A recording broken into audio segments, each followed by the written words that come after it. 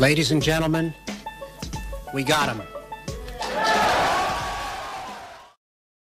Hi guys, and welcome to another Fool of the Week. Now this week's Fool is Wes Streeting.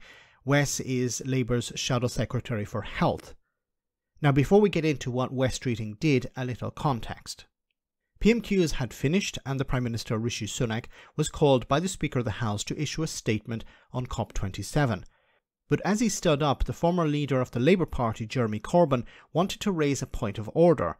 Now this was not the correct time, and Wes Streeting had something to say about it. Have a listen. The first statement, Prime Minister, COP27. With permission, Mr. Speaker, I'd like to make a statement on COP27. Prime Minister, points of orders come after the statements. Sorry, Prime Minister. Oh, he's literally just sat. I'm glad you've...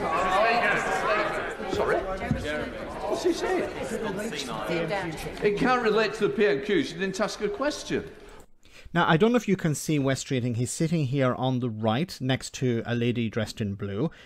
And he allegedly said, it's quite clear, he said something about senile, that Jeremy Corbyn is senile, has gone senile or is going senile. Now, this is extremely bad taste for two reasons. First of all, you shouldn't use this type of language regarding another member of Parliament. You know, you can attack their position. Like, I can attack members of Parliament because I'm not a member of Parliament, but there are rules within the House of Commons that you have to show respect to other members. You can attack their position, but you're not supposed to attack them personally. And Wes Streeting says here that he's gone senile or going senile, but he used the word senile, of course, in regards to dementia. This was extremely bad taste, considering that Wes Streeting is the Shadow Health Secretary. Now, he was called out on Twitter about this by Owen Jones, a commentator, and he replied, Wes Streeting replied on Twitter, "In jest, but I accept in poor taste. I've dropped Jeremy a note directly to apologise for any offence caused." Now, the bigger problem here is that it's not just that Jeremy Corbyn was offended or could be offended by this.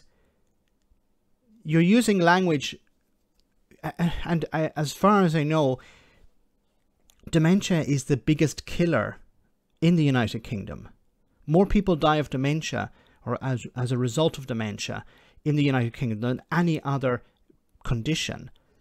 And to make a joke about this, to use it as an insult, is extremely bad taste for any MP, but in particular, the Shadow Health Secretary. Look, I'm not Jeremy Corbyn's biggest fan, okay? I'm not on a platform here to defend or to stand up for Jeremy Corbyn. I think he's well capable of doing that himself. But you shouldn't be using dementia or senile dementia as an insult, especially if you're an MP and especially if you're a member of the front cabinet, the shadow cabinet. Let me know in the comment section, guys, what you think about all of this, and I'll see you next time for our next Fool of the Week.